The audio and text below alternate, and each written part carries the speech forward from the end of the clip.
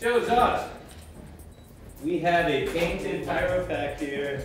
Play! Those are the parts and pieces of a pyro pack. Ever heard of it? Well, that's because it doesn't exist. Not yet, at least. Feels just as good as before, but now it's colorful. And that's just one example of what you'll see on the Discovery Channel's new TV series, Prototype This. We build a new invention on each show. And throughout the course of each hour, we follow that process. Through the concept, through the design, testing facets of it, and then the big final test, which is finding out if the prototype works or not.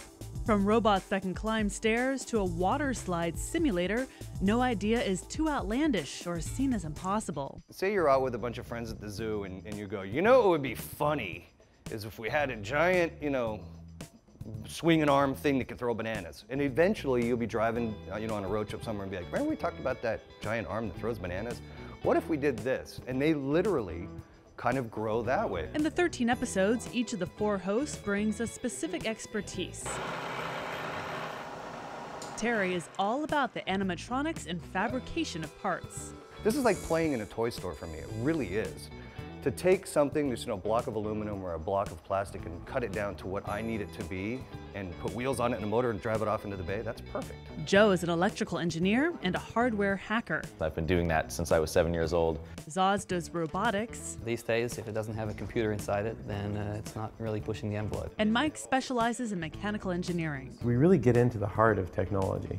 So we go talk to professors at different universities and what the cutting edge is that they're doing, and then we incorporate that into our own projects. That kind of access and expertise is exactly the draw producers are hoping will attract an audience. Okay, this is just a quick introduction scene. The reason to watch this show is that, you have a bunch of guys. They're really smart. They're thinking about the future. They're thinking about stuff that, has never been done before.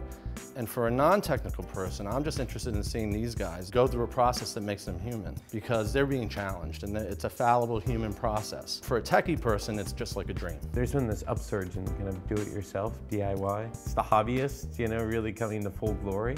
And that's really, I think, the people will appeal to most.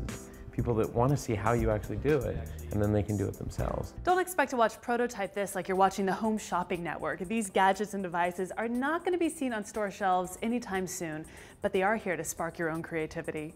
On Treasure Island, I'm Tsuboi, CNET.com.